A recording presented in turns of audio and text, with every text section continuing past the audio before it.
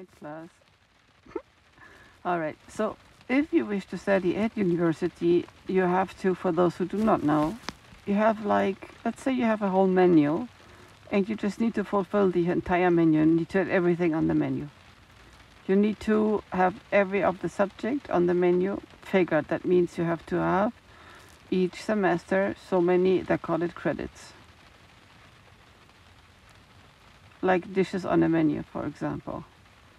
So over the time you choose perhaps, which is usually so many years, you have to fulfill all the credits. That means if you didn't finish one of these dishes, then you have to start over again next semester and do it again. If you have finished all the dishes, if you wish to receive yourself as somebody who has fulfilled his studies, then you have to fulfill every single dish on the menu, and you have to have an acceptable score or qualification or number at the end, which is how you are rated. And then if you have enough of those together, a high enough rating, then you can be received and get your degree. So that's university. Well, usually people intend to pressure themselves through it, have the entire day filled with credits. It ranges about somewhere between 6 or 7 subjects a day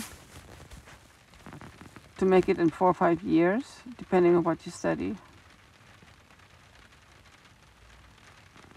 And each of the classes that can last from, well, that depends.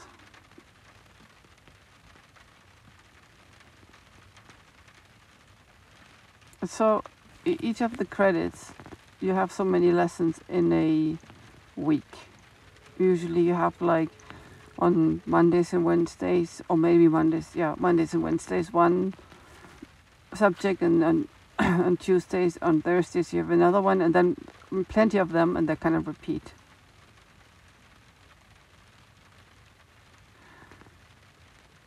And after you go to school or university, the very day, you have plenty of homework to do. Which often, depending on what you study, is you have to write long essays, you have to make extensive research all the time. So long nights is really part of it, of the study, often. It's a very, very busy time, at least from my perspective from Mexico, and I reckon Germany is the same. Because it doesn't really matter how much intelligence you have, it's still a lot of material you have to go through. You have to read a lot. You have to research subjects a matter. You have to put things together. Then you have to write the whole thing down, and it has to be in a specific format. Oh, here's the thing. So each country has a different way of exposing it. And in Germany and Mexico, you're pretty free to do it the way you want to. It has to be structured, that's all. In France, that's not the way. In France, you have to divide it by 2 again. So you have to have any essay has to have a format. It's like going to the police, man. With 2 big subjects, and each of them has to have 2 sub-subjects. You don't need to understand it. I'm just saying, there's a very specific format which is different, which doesn't allow you to develop a lot of things.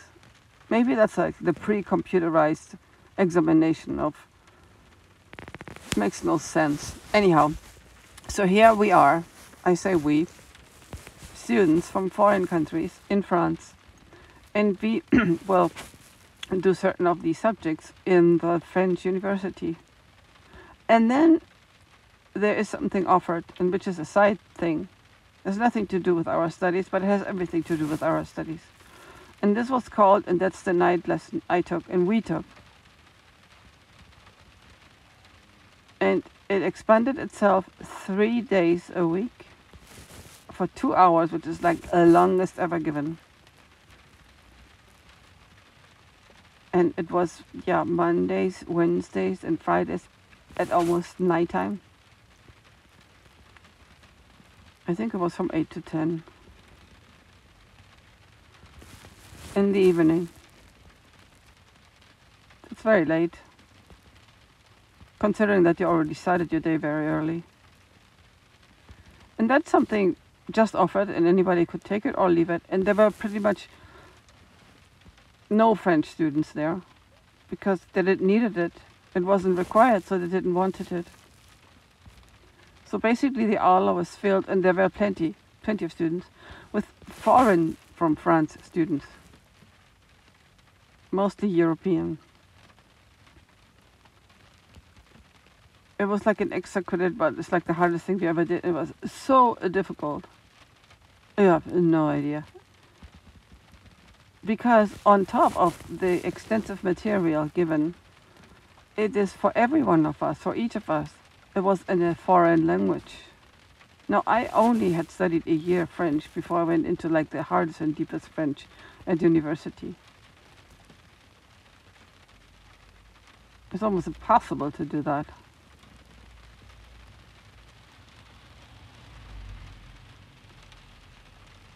Well, you have to speak Spanish. I thought, meanwhile I'm in France, I might as well, voy a aprovecharla. Voy a aprovechar el tiempecito que tengo por ahí. I take good use of my time in France. And that was studying plenty. And the whole thing lasted the entire year. The study, I didn't mention what it was, of the European community. What the idea was, the foundation, what are the steps, everything about the European community, everything about it. Hence, I talk a lot because I know a lot. Must reiterate now, every one of us, we studied our regular university degree studies on top of that European community study. So I also had studies about social sciences, and also I used this year to study the international law in French. And yes, it was credited in Mexico,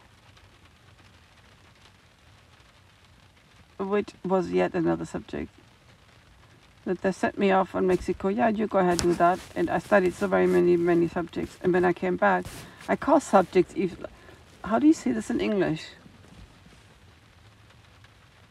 The subjects, I mean one of the plates on the menu. Among all the plates I studied so many in France, but they only wished to credit me two.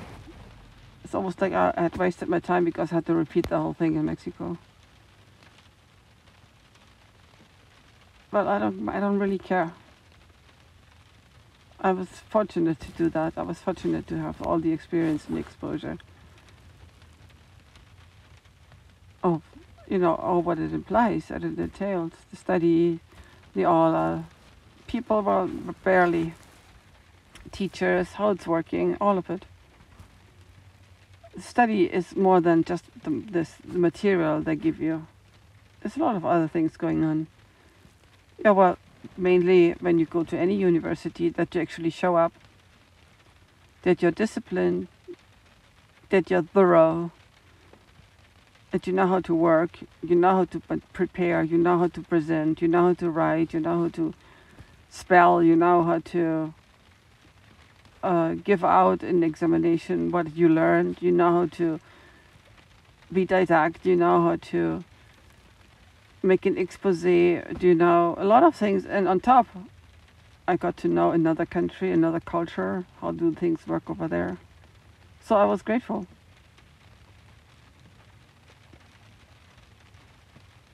Well, we are all very high studiers. That's all we ever do. We like to learn, and that we have this la exigencia para nosotros. We have demand that from ourselves to do the best we can in whatever material we chose to. We work a lot. So now I can talk a lot because I know a lot, because I worked a lot, because I studied a lot. Okay, so I really studied things. I don't just repeat phrases and material and throw it out there. I really absorb things. So when I study something, I know everything what's there to know about it. And every other person has the same opportunity, but they just don't look at it. They don't pay attention to it. We do pay attention when we want to. When we study something, we want to. And before we had to choose our studies, younger, well, we did not have the opportunity to actually choose. We had to just take it all in when you go to school. So I had a lot of selective attention there, I have to say. Yeah, that was a joke in my other little poem story. Selective attention, abundance, I say, because I'm very intense by the things I actually do select. Because the name is attention deficit. No, it's called actually selective attention. I was told I had selective attention. That means I was like super excelling in everything I wanted and barely doing it, but I wouldn't. But I told you that already. I was like, I was against history, so I did the barely minimum because I wasn't feeling very encouraged to repeat all them jokes we were told. On the other hand, I finished my high school with Spanish, music, and philosophy, and something else. And in music, I already had it all done. But on top, I created a band. I sang, I played the sax, tenor saxophone, a solo, which wasn't written, which I just did. No, I don't think it was recorded. I didn't record it. It is recorded? I don't know. You did? Seriously? That's funny. Great stuff. Good stuff. Well, look, I just barely played the saxophone. And I just said I was going to go ahead and improvise, and I probably didn't even know what I was going to play in my exam. I was very serious about improvisation. Maybe nobody ever did that before. You always think improvisation just means play what comes in mind. Like I speak right now, improvising. But you have to have a structure in music. You have to know a lot of things, and I didn't know anything at the time. I mean, I did know music, but my saxophone was new. It was newer than the flute today. I had less experience than what I have today with the flute. And I did it anyways, and then I did it in a band. Same difference, I just did that, period. No, when I speak, I have a lot of, it's like when I speak, I don't just jabber out words. I have ideas, concepts. I can explain you everything about it. That's me. It's very much in comparison to a key signature in any musical composition. You need to know the key signature in order to be able to improvise over it. And if I wish to talk to you about any subject, that's like the key signature, so I need to know it. And since I do know it, I studied a lot, I learned a lot, I can talk a lot about it. I'm knowledgeable.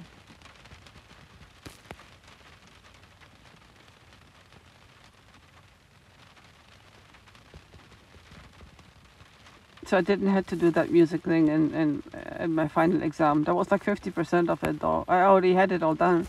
But I wanted to. It kind of made sense. If you end up with music, you have to do that. But I did not write a special dissertation in philosophy, I have to say. So I just did what was required. Because when I like something, I can also get really passionate about it. And it's like, me choca no hacer las cosas bien. It's like I have an aversion to not doing things correct and right when I like something. It has to be done perfectly well. And then I can talk about it.